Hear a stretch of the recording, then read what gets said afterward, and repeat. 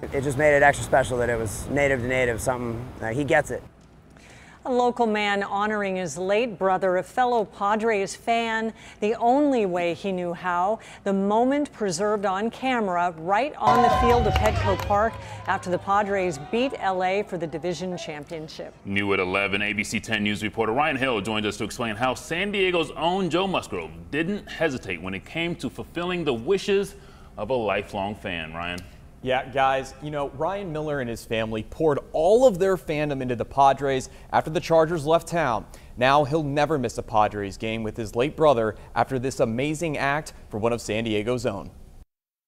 He was my brother, my dad, my boss, my mentor, my inspiration, and he was that for a lot of people. It's an understatement to say Ryan Miller and his brother Kevin were close. Kevin was one of the brightest lights I've ever seen. And he shared his light as a firefighter and started a surf school in Hawaii. It was a small island, and you could just tell by the people that showed up to his paddle out. It was one man could change a lot of lives. Sadly, Kevin's life was cut short in 2019 after battling mental health. Ryan tells us his family has an unyielding passion for all things San Diego. We went to many Padre games, went to many Charger games, born and raised around sports and football and baseball and season tickets, and you know, it's the thing that always brought the city and my family together. But Saturday's closeout game to the National League Division Series grew more special inning by inning.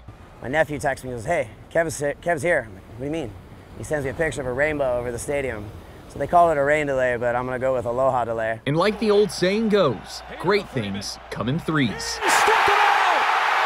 For the first time in 24 years, the San Diego Padres are headed to the National League Championship Series. I've never heard a roar like that right after that last pitch. First the rainbow, then a division series win. And then the San Diego native called on the hometown kid, Joe Musgrove, for some help. And sure enough, I see Joe coming up. And I just laser focused. I go, "Joe, I got something for you." He goes, "What's that?" I'm like, my brother passed away, and he wanted his ashes on the field here. So think you could help me out? And he goes, "Absolutely."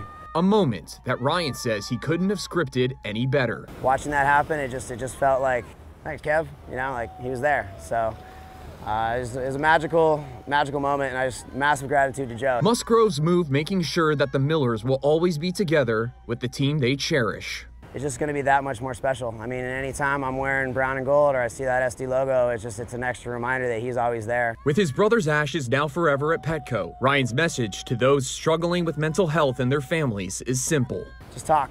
Get rid of the stigma. Don't be afraid to talk about it, especially us guys. Guys and emotion has always been a weakness, but now we're going into a new consciousness level. It's time to talk about it and get some support. It's pretty hard not to be romantic about baseball with stories like that. Reporting live here in the studio, Ryan Hill, ABC 10 News.